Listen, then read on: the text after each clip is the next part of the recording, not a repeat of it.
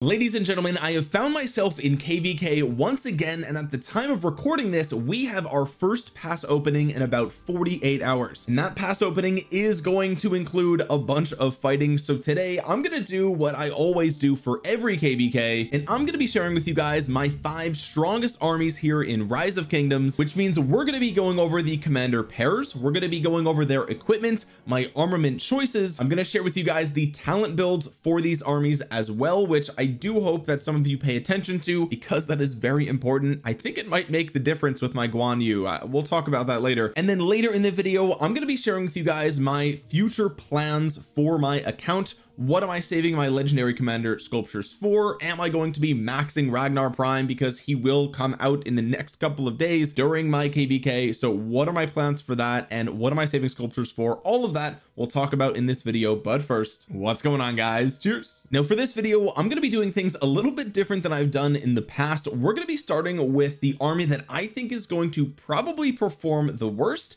and we're going to go all the way up to the army that I expect to perform the best. And then later, of course, I can check back on this and see if my predictions were right, and that'll help you understand my future investment plans later in this video. So the first army that we're going to go over here for my account is actually my Huo with my William. Now this is an army that I always say that I'm going to use in KVK, and then at some point I always end up swapping my William for Joan with Huo. It just always happens every single time. I'm going to give this a try, probably for the last time, and if this doesn't work, then that's it. I'm never running Huo William again. I'll explain what my plans will be if this doesn't work later in the video, but this I expect to be my worst performing army, particularly for 2 reasons. First of all, my better gear is on my other cavalry army, and that's a little foreshadowing. I have 2 cavalry armies, as you guys know. And the second reason is that I think William is the weakest link of all my commanders, and it's pretty much like not even close. I think William is the most outdated. He still performs well, but his damage factor is definitely very low. He only hits 3 targets. His AoE is a weird shape, and really he has a ton of attack here on his kit, and really just no defense or health or anything that gives him some level of tankiness besides this like temporary defense bonus.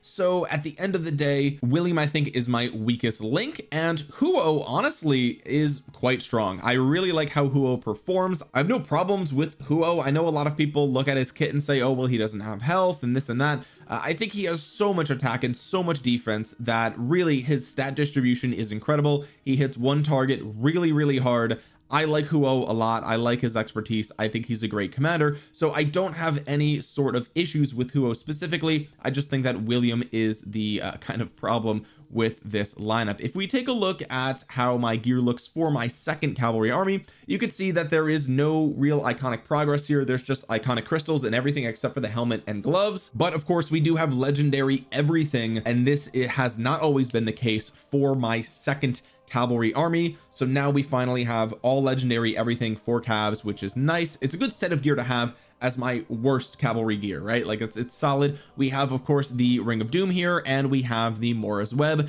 This is an outdated piece. Obviously I would not recommend people invest in Mora's Web these days, but I did get it a long time ago, and I figured it is best used on a cavalry army because your cavalry will be your fastest army, and so this is, you know, you're most likely to be able to catch up to things, slow them down here with the March speed debuff.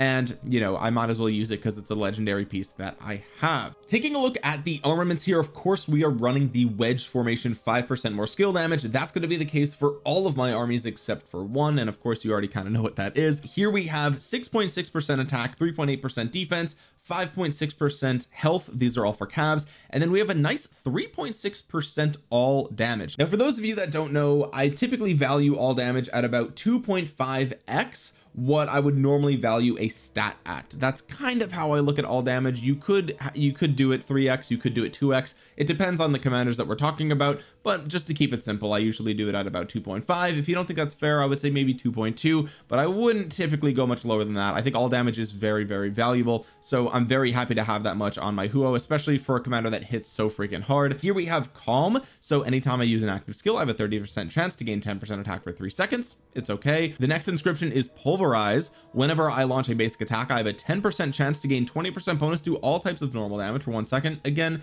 nothing great, but this is my second cavalry set for armaments. Here we have Guarded. Whenever I take any type of skill damage there's a 10% chance to reduce it by 20%. That's pretty nice. A little bit tanky there, but all in all this is again my second cavalry set for my armaments. Finally, let's take a look at my talent build. This is the go-to for all cavalry open field talent builds. I don't think anybody really does anything other than this as far as I can tell. If there's the skill tree and the cavalry tree, this is pretty much what you run. You grab the feral nature, of course, so you can try to pop your active skills before your enemy. Then you grab emblazoned shield to get that 12% less skill damage. That's insane. And you grab Undying Fury for the extra rage. Your last 3 points go into Halberd, and that's really nice to hurt the archers out in the field. That's pretty much it. This is tried and true, and you don't really have to think too hard about this. My next army is the army that I think will perform second worst, which is unfortunately another cavalry army here, and that is my Nevsky with Joan. I think that this is, you know, this, I said this is second worst. I think this one and the next army we talk about will be pretty close, but for whatever reason I just feel like my cabs have not been performing lately, even though everything on these commanders kits have not changed. It's just, I don't know what it is. It just feels very infantry heavy in the open field these days, and of course infantry counter cavalry. I think that is really what it is. There's just such good infantry out there, and cavalry haven't gotten anything super insane in the last like year or so. And even Huo himself was kind of just like a vanilla beat stick. That's kind of how I look at him. So really at the end of the day, this is what I expect to be my second worst performing March. This is my Nevsky Joan. I again always say that I'm going to run Nevsky Joan, and then inevitably I always end up switching the Nevsky and the William, or sorry, I always end up switching the Joan and the William as secondaries.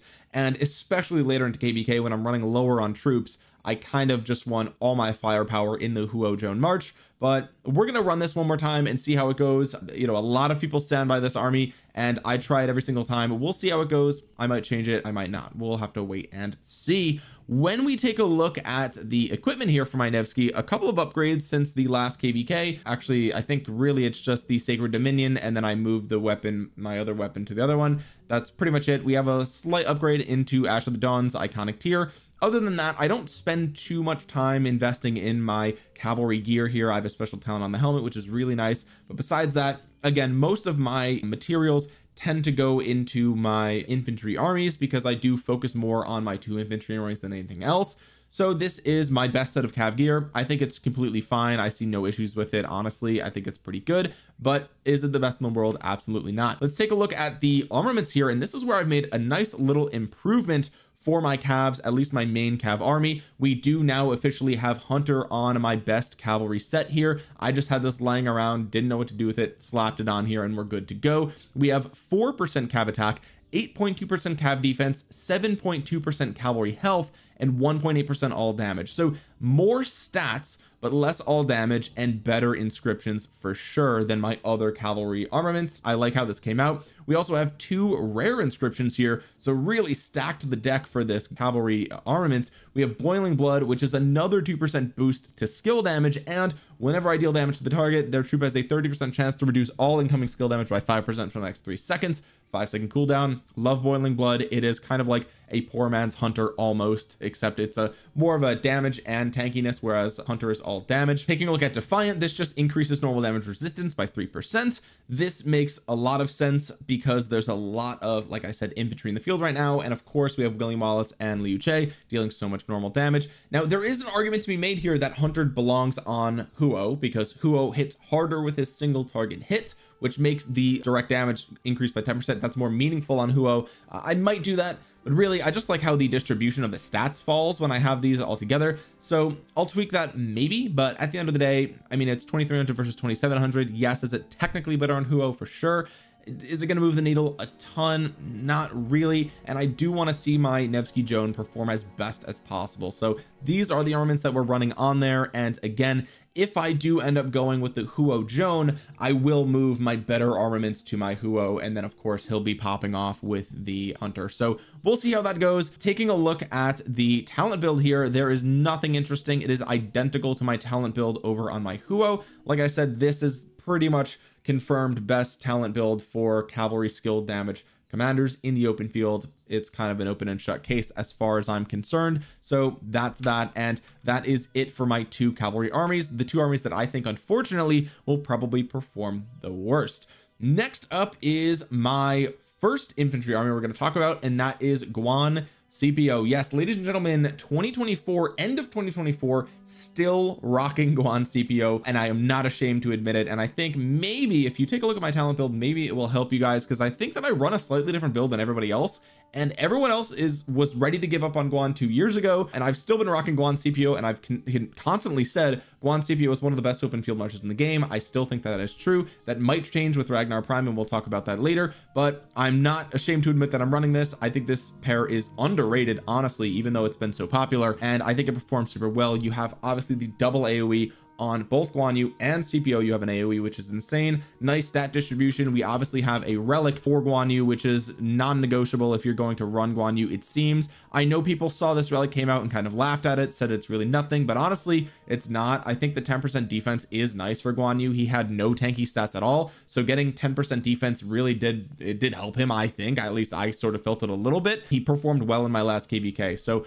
I think this is a really solid relic for him, especially when we get a second upgrade, but we'll talk more about that in a little bit. Regardless, Guan CPO, tried and true. Let's take a look at the gear that I have for this. If we look at, you know, how I expect my marches to perform, I think this is going to take the bronze medal. Anyway, this is my second set of infantry gear. Of course, my best gear is saved for my best army for infantry, but we have a iconic rank 3 shield of the Eternal Empire. We also grabbed finally the iconic tier 5 for sturdy boots of the Eternal Empire, and this is so nice, okay, because now we have fleeted footmen, which gives me another 5% march speed outside of territory, which, I mean, is it expensive? Yes, this is very expensive, but for infantry, I am just all in on stacking march speed. I want them to be as fast as they can be because they are the slowest troop type. So we have the 4-piece set bonus, plus we have as much march speed as I can get out of those sturdy boots. Of course, I do have to now start putting a special talent on there. That's going to be the next project. Besides that, we have a tier 2 for Eternal Knights.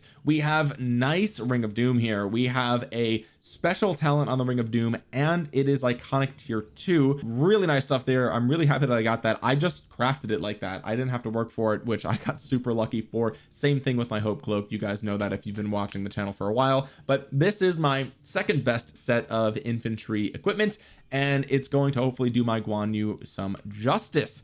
Taking a look at the formation, once again, wedge formation, and you see our second set of Hunter Boiling Blood combo showing up here. These are really great inscriptions to have. Hunter you get from winning KVKs, Boiling Blood you get if you're lucky, okay? We have 4.2% infantry attack, 8.8% infantry defense, 8% infantry health, and 2.2% infantry march speed. Now, I wish there was more all damage here, but honestly, the distribution of stats skewed heavily towards the tanky stats are amazing. Plus, we have a ton of damage with Hunter and Boiling Blood, and we have Eclipse, which means you take less skill damage, and Hardy gives me another 3.5% of health. So I love the stat distribution on this set of armaments.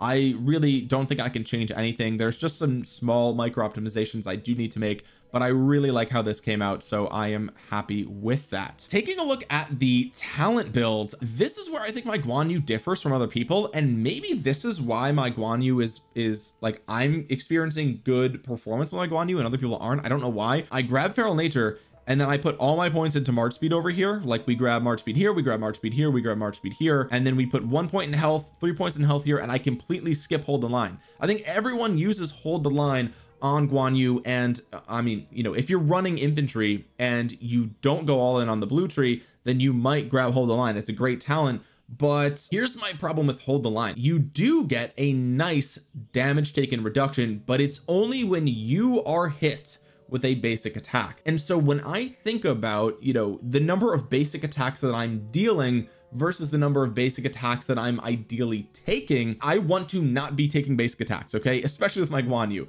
So a lot of times the way that I fight in the open field, and the way that I think a lot of people fight, is you play in dot mode and you control all of your armies all at once, and you have them target all the same target, and you go in and out of combat, and as you kind of get pulled into the enemy ball, then you sort of retreat a little bit, that way you don't get targeted too much, and that's that. Now when you play like that, it seems to me, depending on the position of your troops, but typically the armies for me that get targeted the most are the ones that are out of place. So that's usually my cavalry because they have higher march speed, and it's usually my one archer march, right, which we'll talk about in a minute, because people target archers, right? It just is what it is. And so, you know, from a player psychology perspective, my infantry are less likely to be intentionally targeted by players who can see my troop type, and it's also less likely to be targeted from a march speed positioning perspective, because most likely the ones out of place are going to be my cavalry. And so in the grand scheme of things, you know, I feel like my infantry are going to be taking less normal attacks than most of my other armies out in the field. And so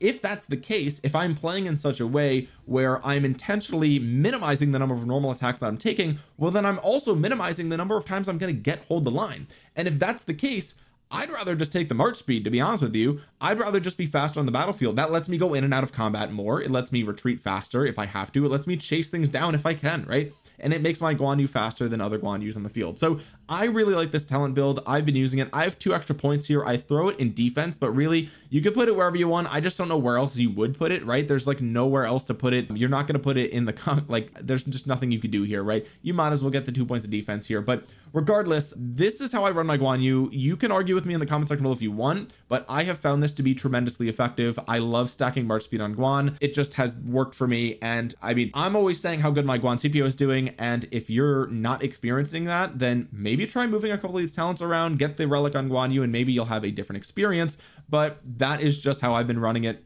It is what it is. Now the next army we're going to talk about is one that I suspect will be my second best performing march on the field, and that is none other than my Zhuge Liang with Hermann Prime. This is, of course, a tried and true for the last year. Ever since Hermann Prime came out, this has been pretty much well regarded as the single best archer march in the game, and I have been extremely happy with these commander investments. I think that this performs super well, not just on paper, but it performs super well in the battlefield. The fact that Zhuge Liang does not have march speed is the only downside to this march. Other than that, it is insane the amount of damage it outputs. It is insane the stat distribution that it has, and it is insane that not only is it high damage and decent tankiness, but you also have the debuffs on Zhuge Liang and the debuffs on Hermann Prime's active skill. It's incredible. This is an incredible march, and I love this so much. Despite archers being targeted so much in the open field, I still find that this march performs so well. This being my only archer march does allow me to sort of put as much emphasis as I want to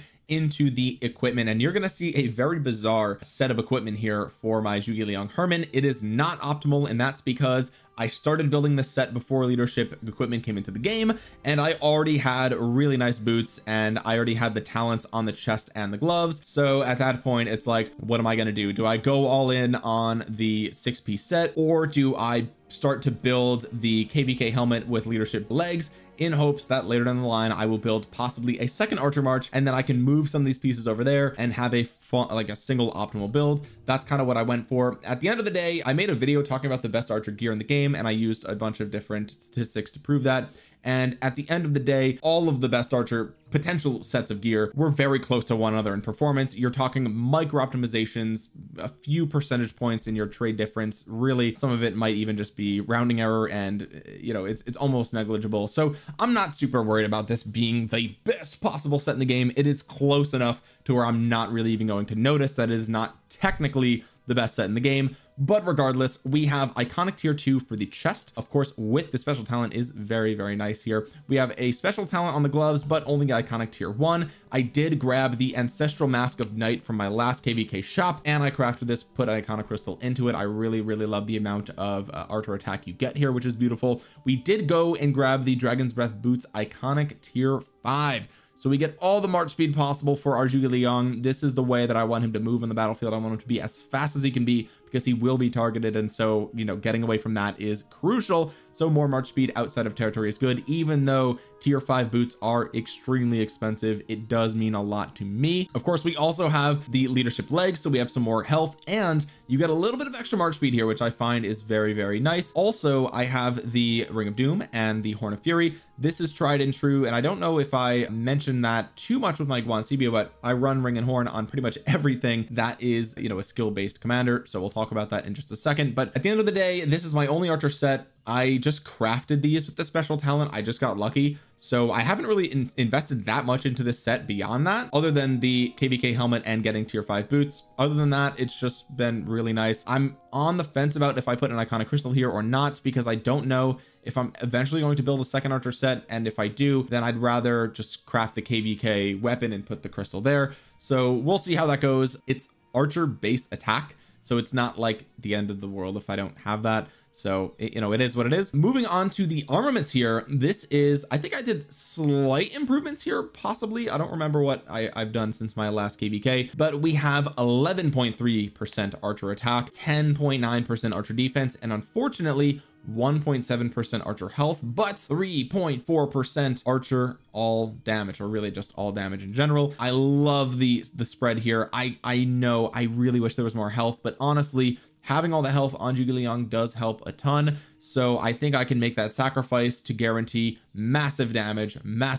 I love it. If we look at the inscriptions, we have Furious that says whenever I use an active skill, I have an 8% bonus to all types of skill damage dealt and a 3% bonus to all types of counterattack damage dealt for 3 seconds. So Furious, very, very nice inscription here. Respite, whenever I'm hit with any basic attack, I have a 10% chance to take 10% less damage for 2 seconds. A little bit tanky there. Assertive, 2% more damage.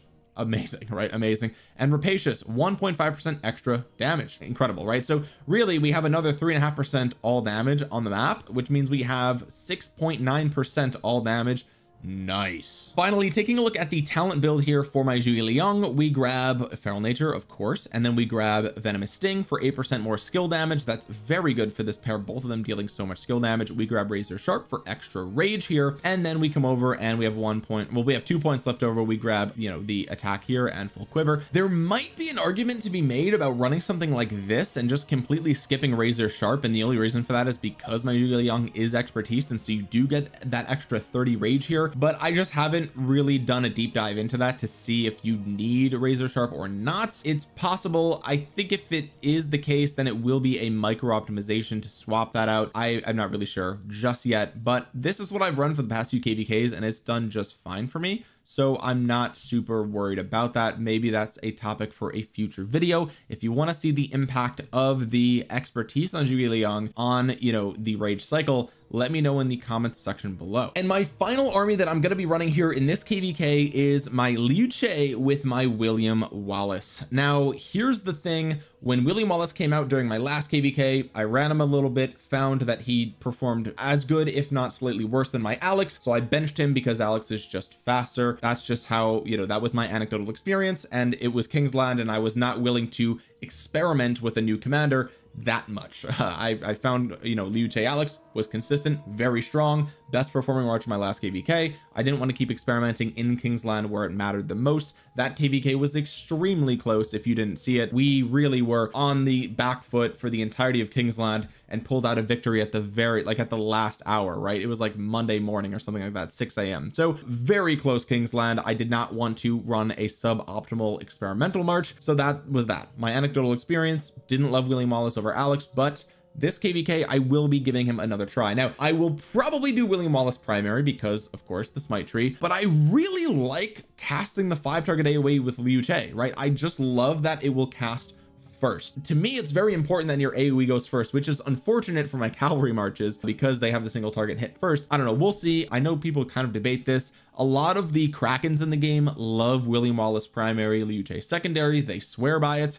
I'm not a Kraken, so I think that I probably will still prefer Alex because of his ease of use, but I do think that it is, you know, worth giving William Wallace another try. I have him expertise, so I might as well, right? So I'm probably going to do William Wallace primary, Liu Che secondary. The reason that I have it set up like this is because I have my gear on Liu Che for Lost Canyon and all that stuff. So I didn't want to move it yet until fighting actually happened, but that's what I'm going to be running. Let's go ahead and claim all these real quick while we're filming because I'm such a professional YouTuber. This army, like I said, I suspect will perform better than anything. And if I discover my William Wallace Liu Che is not performing as well as I think, I will bench the William Wallace once again for the Alexander the Great. I hope I don't have to do that, but we'll wait and see. this is the current gear that I'm running on this army, and this is definitely my best set of gear. As you can see, we have iconic tier 3 for the Hammer of Sun and Moon. I'll probably get this to iconic tier 4 before I start working on the special talent. I mean, Furious Strike is such a small micro optimization that it's just too expensive to me, so I'll probably get this to iconic tier 4 before I start putting my extra blueprints into it to get that, you know, basically the bonus to stats and to everything else here. We also have iconic tier 3 for the Hope Cloak with the talent. We have iconic tier 4 for the special talented Eternal Knight, which is really nice.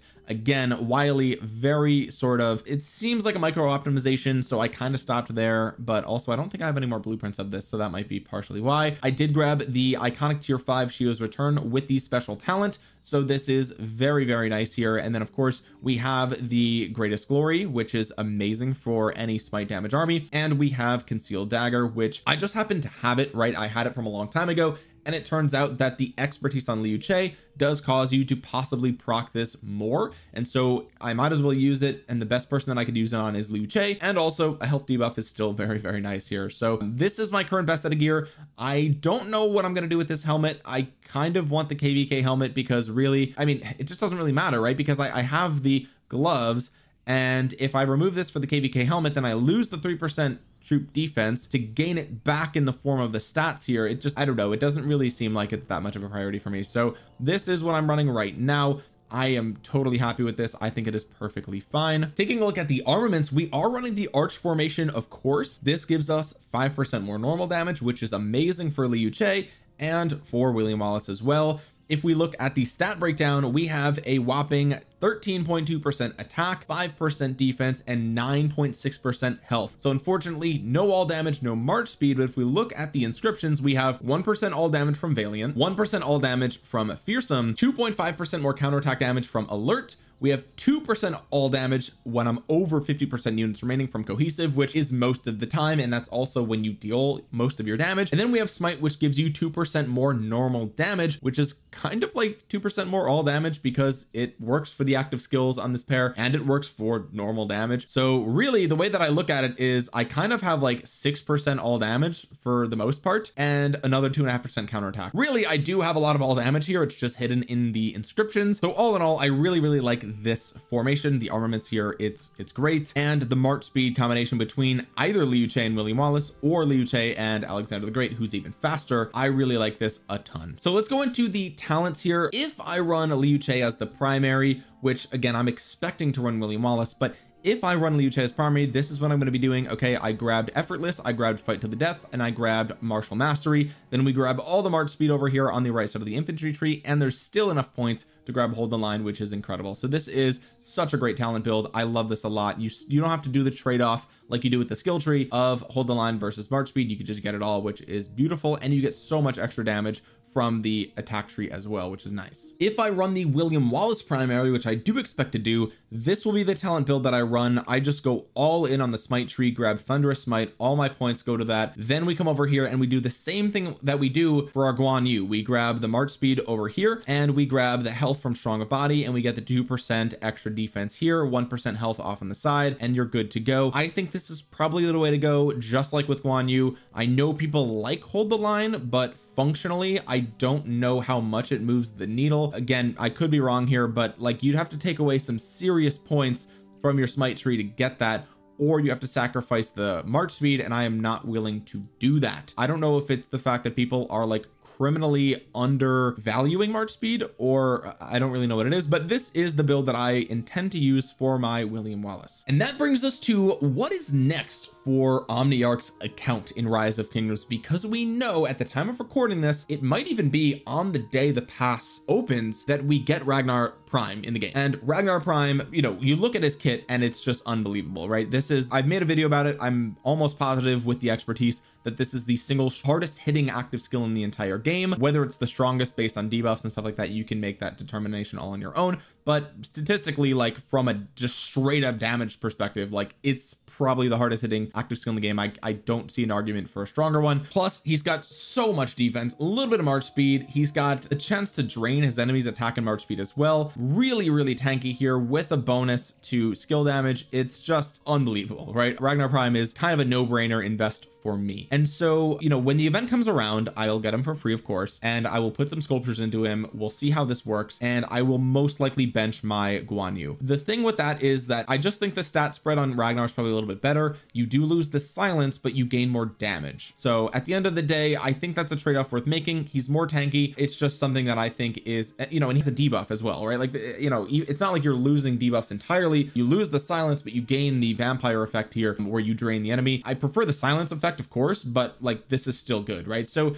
at the end of the day, I will be maxing Ragnar Prime. I don't know if I'll max him day one because of the events that come out around him. There's opportunities for me to buy bundles, and of course I'm a spender, so I'll probably do that. But at the end of the day, I will be getting Ragnar Prime as my next investment, and Guan Yu will take the bench. I suspect it will perform better, and I will be using him for the rest of my KVK. Beyond that though, if we take a look here, I have 1,610 legendary commander sculptures, and that will only increase as time continues to go on. And so what is my future plan for my account? Well, clearly the biggest area of opportunity is both my Guan Yu, which will be benched, and my William, right? Like I said before. And so what I plan on doing is I'm planning on waiting until next month for the new commander release. I suspect we'll get new commanders in December, probably mid to late December, and I also suspect that it will be cavalry. There's no confirmation there, and it could very well be ranged, but I feel like it will be cavalry. And so knowing that, I think that I will be saving my sculptures, which I've already been doing. Of course, 690 of them, or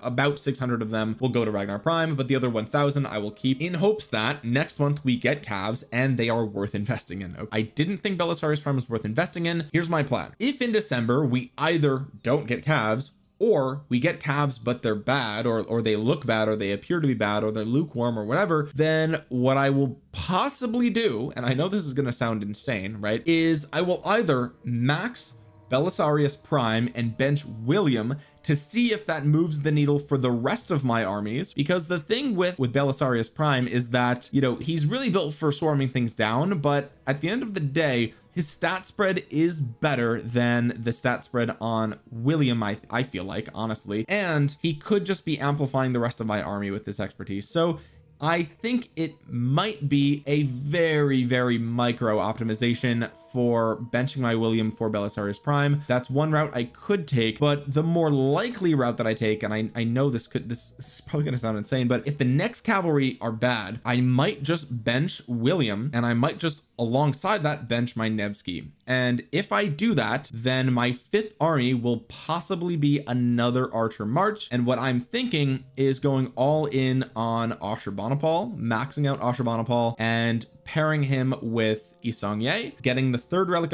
upgrade for Yi Seong-Gye, and just using this as my 5th March. I would do 2 infantry, 2 archers, 1 cavalry, and just have massive amounts of AoE. The Ashurbanipal YSG will probably be one of my worst performing marches, but I think it'll perform better than Nevsky William or Huo William, and probably better than like Huo Belisarius as well, right? That's my expectation. Now, of course, that is an extremely expensive investment to make because I will have to start building another archer set of gear. However, I'm already in a position where I can make some upgrades on my archer set that I have existing, right? I can get the archer KVK piece here, which means I will be grabbing which means I'll take this Dragon Breath bow, I can put it on my other army, and I can grab a couple of the revival set pieces. You know, there's a lot that I can do here to make a sort of makeshift cheaper archer set, you know, just kind of farm AoE skill damage. That's really all I want to do with that march. I don't expect it to be like insane, but I already have the YSG maxed, might as well. I already have 2 relic upgrades into him, so really all I'm doing is grabbing Ashurbanipal, maxing him, and that's it. And I might go that route depending on how they deal with calves in the upcoming release. With that being said, the final route that I could take is just leaving everything as it is, and if the opportunity presents itself this KVK, I might max Gorgo. The reason for this is because I feel like some of my gear is decent, and I might be able to be like a B tier or C tier infantry garrison in a pinch when people are offline at weird hours, I could fill in somewhere maybe. And you know, again, I would be doing it with the gear that I have on my Liu Che, and I would be doing it with these armaments here. Again, is it the best garrison? No, definitely not. Definitely not. There's way better garrison players in my kingdom, of course, but I just have so many sculptures laying around and I don't know what to do with them. And Gorgo already is 5515. So like, I might as well put the other 310 sculptures in here, have a decent garrison. And by the way, since my last KVK, I have actually expertised my Constantine, right? I have actually, through daily bundle purchases and various events, I've actually expertise Constantine, because again, I have nothing else to get for those events. And at least Constantine is good in Canyon. I mean, it is what it is. I mean, you could look at the commanders that I have here. Like, I don't know what else to say. Like, what else am I going to get? I have already expertise a lot of these sort of commanders that I don't even use them, but I just have them expertise because I have so many sculptures, right? So with that being said, I could run the Gorgo Constantine. He is expertise. I do have the relic for him because of Canyon, so that's another route that I could take. We'll have to see. Maybe before I even consider that, of course, I would reach out to my kingdom and ask them like, hey, what do you really think I could do this? It'll depend on my crystal tech, of course, but that's another route that I could take my account. But most likely what I think the route will be is Ragnar Prime comes out, I bench the Guan Yu, I run Ragnar Prime primary with CPO Prime secondary as my second infantry march, and then from there I end up just holding out till the new cav release. Hopefully that comes in December, and hopefully one of the commanders is better than William. That's all he has to do, is be better than William, and that's an instant max for me. And then I can keep running my 2-2-1 lineup of 2 infantry, 2 cavalry, 1 archer, and that is that. With that being said, hopefully you found this video interesting, informative, entertaining, whatever. Hopefully you got some insight as to how I've built my account over the years, what I'm thinking when I'm making progress, what my future plans are. Let me know what you think about all this in the comments section below, and while you're down there, consider dropping a thumbs up on the video. It really helps out the channel a ton. It helps get this video out into the YouTube algorithm so other Rise of Kingdoms players might see it. And while you're down there, consider subscribing to the channel and clicking the bell to be notified the next time I upload a Rise of Kingdoms video. And with that being said, guys, thank you so much for watching. This has been Omniarch. I will talk to you guys again soon. Peace.